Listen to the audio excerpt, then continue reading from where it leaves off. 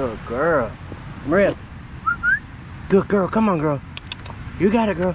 Good girl. Good girl.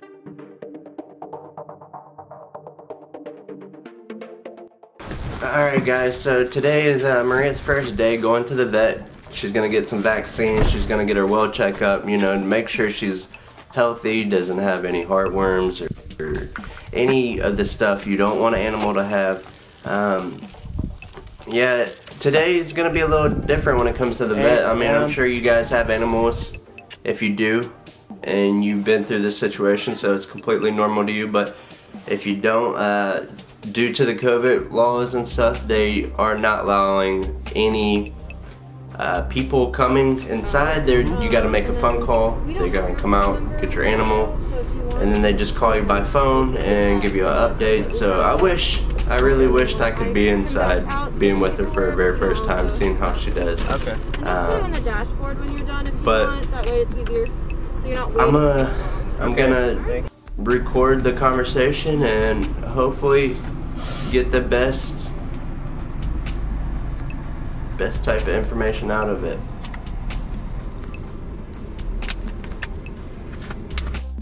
How cute! I'm gonna leave this one to you. Okay. All right, somebody's gonna give you a call in just a second, okay? Thank you.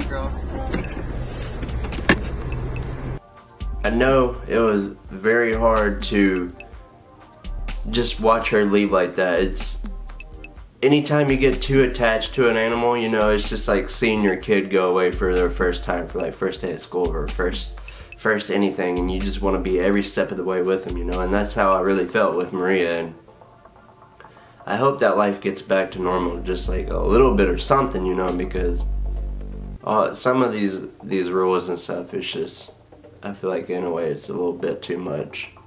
Good, how are you? Doing well. So tell me about this little nugget. She is so cute. Thank you. She's, all I know is she's 10 weeks today, so. She doesn't have any vaccines. I do believe her owner, or not the owner.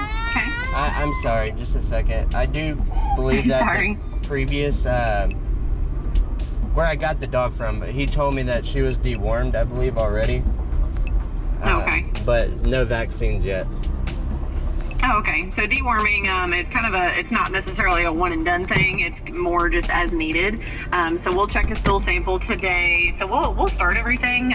You'll be sent home with some free samples, a lot of info as far as different vaccines that we offer and stuff like that. So as far as today, we'll get her started on her distemper parvo, adenovirus, and parainfluenza combo vaccine, and then she'll start on her Bordetella as well. And then when we see her every 3 to 4 weeks, you know, we'll go over different vaccines that we offer as she gets older, see which exposure that she's going to have. We offer several different vaccines, but it really depends on her exposure with some of those. They're not really core vaccines. It really just depends on where she's going to go in life. But we'll get her started on her heartworm prevention and flea and tick control today. I'll get you some free samples of that. Over everything, and sometimes they can pick up things that aren't meant to be there. But as far as the other things that we've got going home with her, Nicole hooked her up with a little puppy kit, and she's got two of her first doses of her flea and tick and her heartworm prevention. So you guys will get those to go home with. And then as far as, I mean, overall, she is a healthy girl. So I didn't know if there was anything in particular you wanted to ask about or have me check on while she's still hanging with us. So now that we have gotten the phone call, we got good news about her, and we're about to get her back. After we get her, we're gonna go get something to eat. My family and I, we're gonna go get something to eat, and it's a beautiful day out in the spring day during April, and I think I want to get her to go out and explore a little bit more and do some more socialization out in public. So we're gonna have a good time. Here she comes. Here she comes. Should I get out?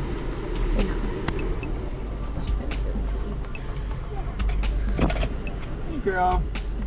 Thank you. No problem. Here's a little puppy bag. Got all kinds of brochures and samples in it. And all of her medication should be in there as well. Alrighty, thank you.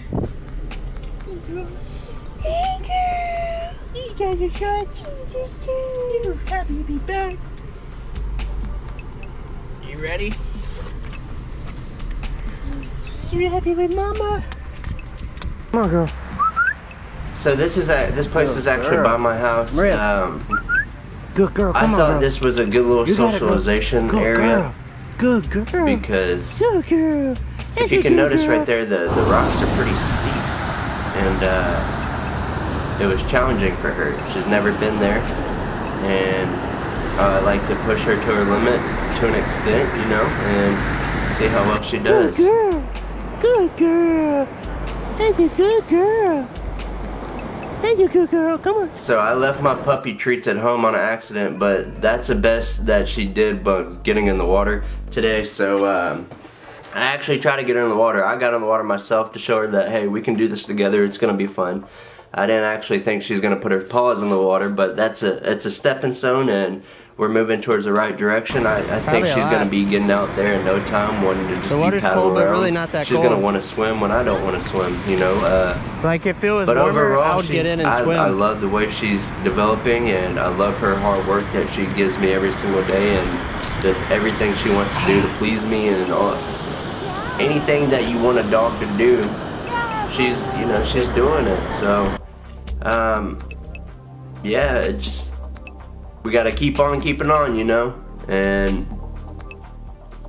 she's gonna grow up to be a badass. So I just know she loves being with the family, and that is what a dog is supposed to do the most. So yeah, that's today's video. It's time to wrap it up. Drop that comment below, and let me know what kind of dog video you want to see next, and tell me what your dog is or whatever, you know. And yeah, drop a like below if you like this video. And until next time, I'm gonna get going.